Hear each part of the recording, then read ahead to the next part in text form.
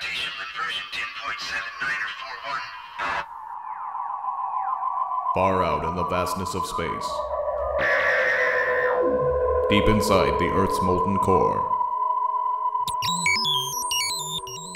beyond the confines of time, of reality, of imagination, this is where you'll find us. These are the Worlds of Tomorrow.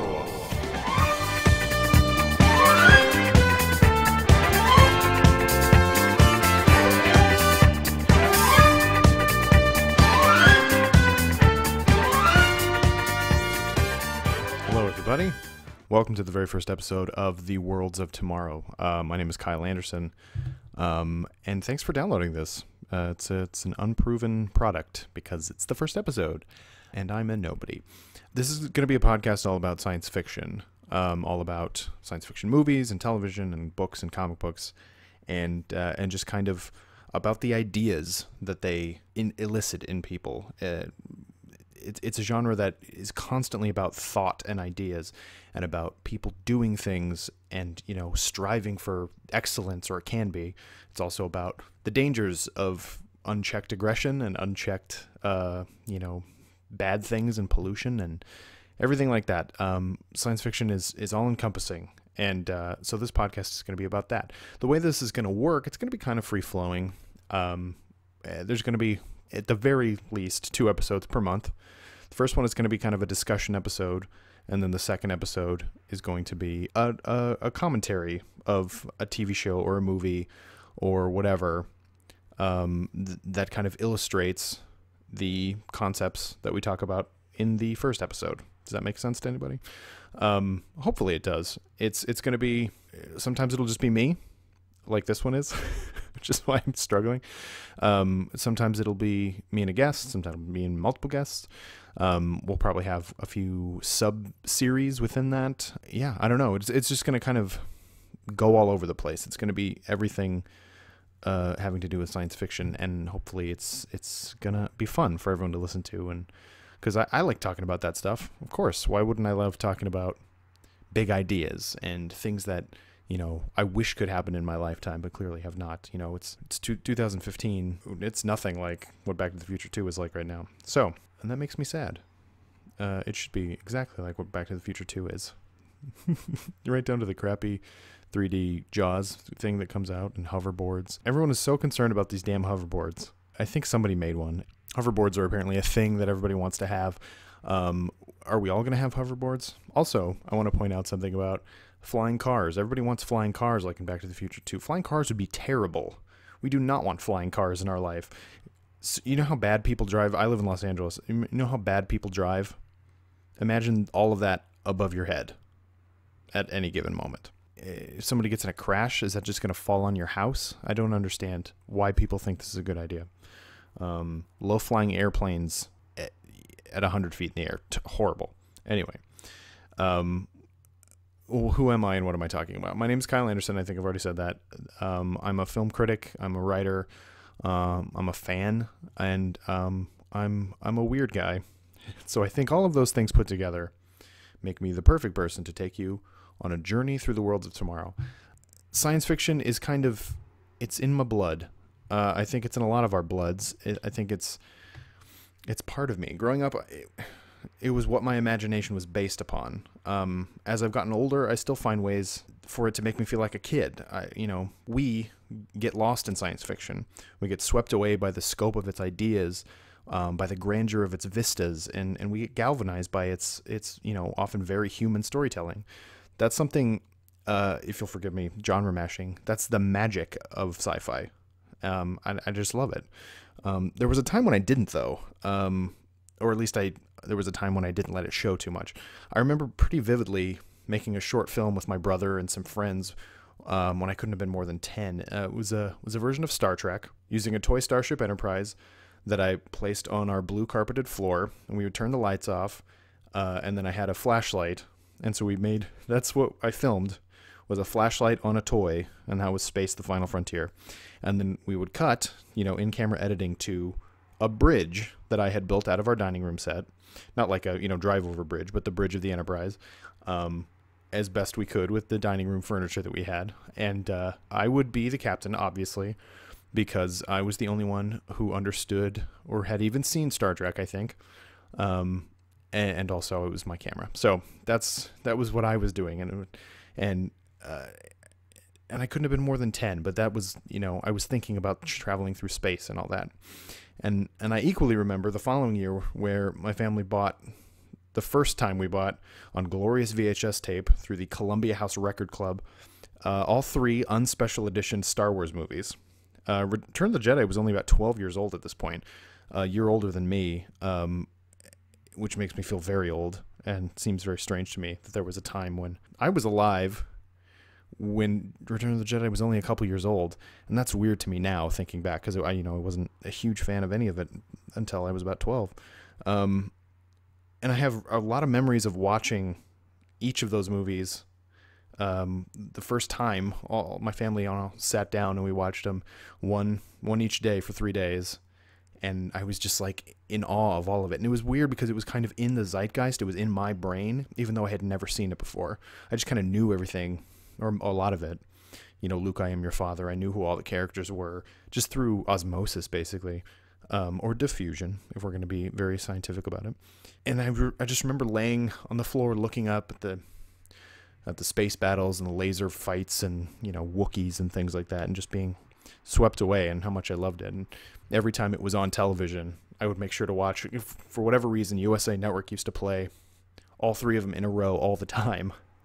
And I remember one time the end of Empire was on when I was at my grandma's house. And so we were leaving, and so there was just enough time to get from my grandma's house, about half an hour away, back to watch Return of the Jedi just as they got to Endor. And I thought, okay, I can handle I can handle missing the Jabba stuff. I would never do that now, by the way. The Jabba stuff's the best part of that movie. But these were the movies that stuck with me all through. I watched all the special editions, which I know are travesty to a lot of people, but as a 13-year-old, it got me excited. I went to the movies to go see all of them.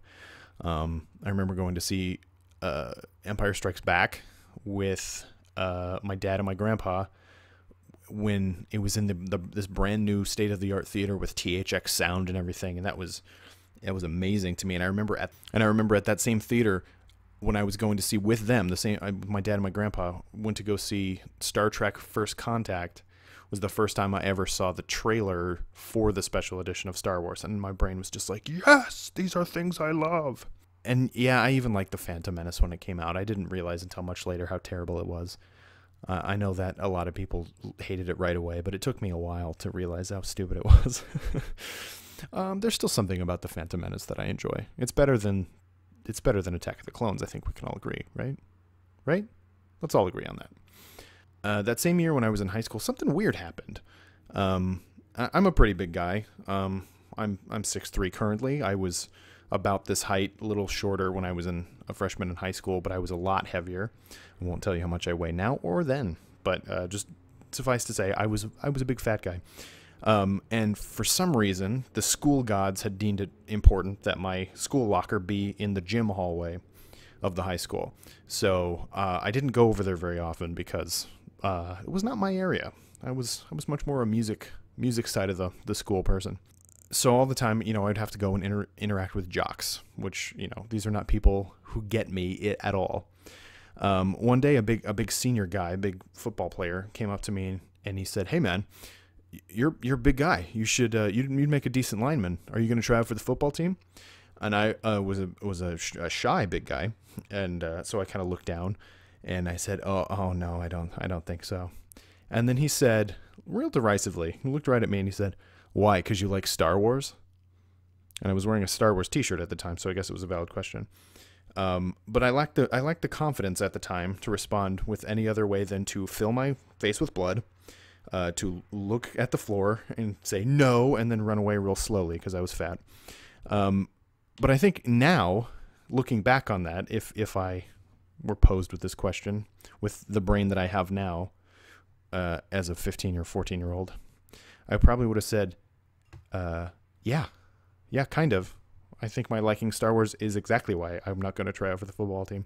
One, the chances of me getting seriously injured are much lower while sitting at home watching Star Wars. Two, I don't have to shower with a bunch of sweaty dudes.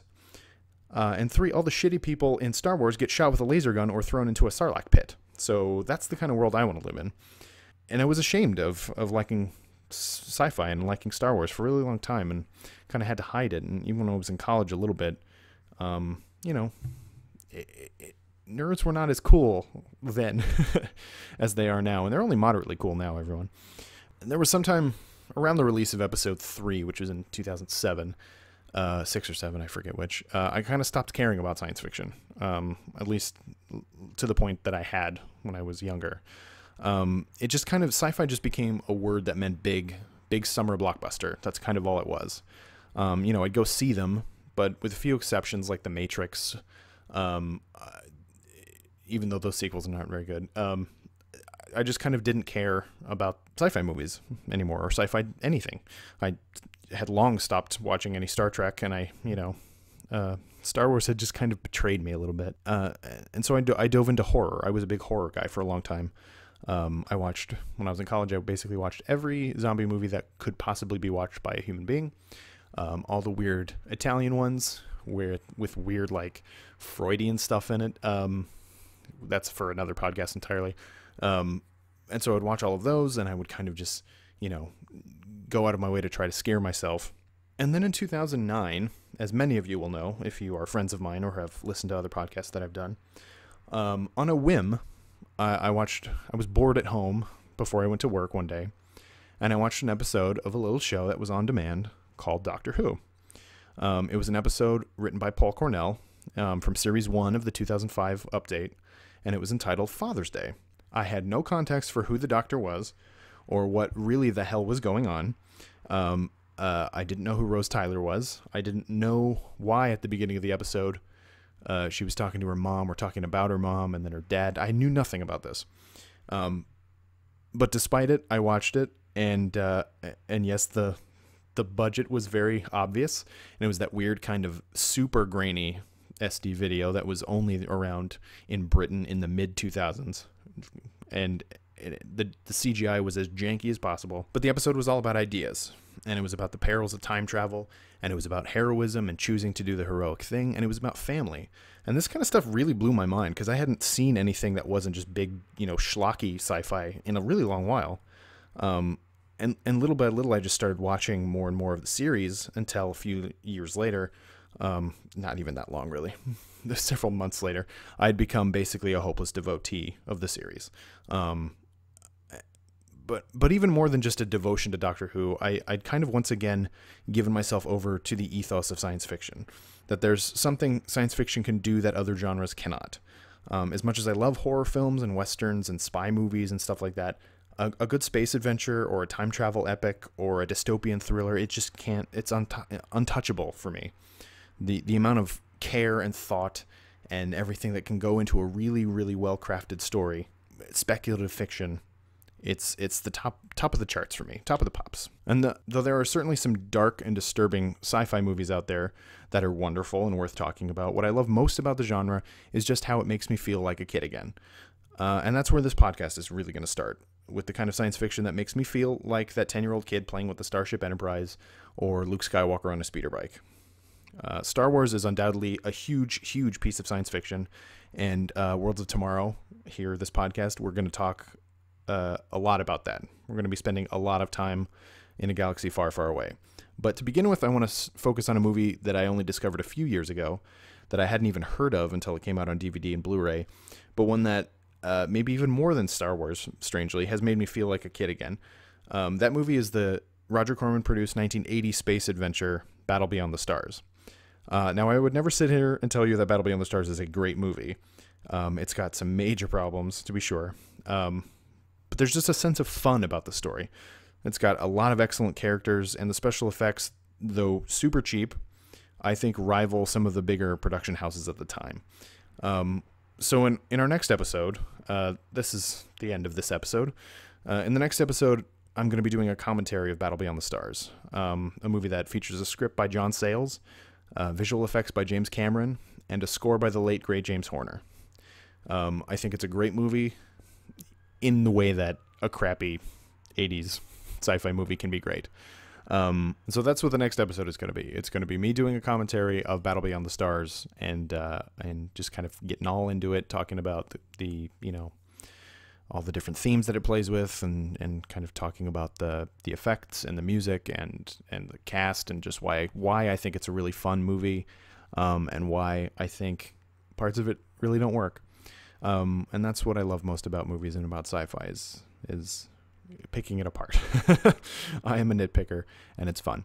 The movie used to be streaming on Netflix. It is no longer streaming on Netflix, unfortunately, but it is available to stream on a website that rhymes with Shmoo, so you should be able to watch it there. The version I'm watching is going to be 104 minutes, and so there are two, if you search for it on Shmoo.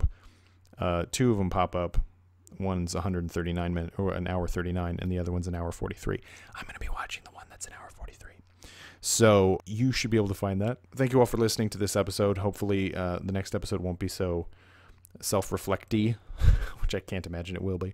Thank you for indulging me on talking about my childhood a little bit and about why I love science fiction. And yeah, next time, which will be in about a week or two, it'll be a commentary of Battle Beyond the Stars. You can get a hold of me. I'm at Functional Nerd on Twitter.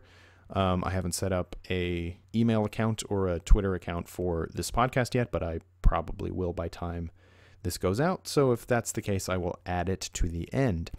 Thank you for listening. Until next time, keep looking up at the stars. That's probably not going to be the sign off. Bye.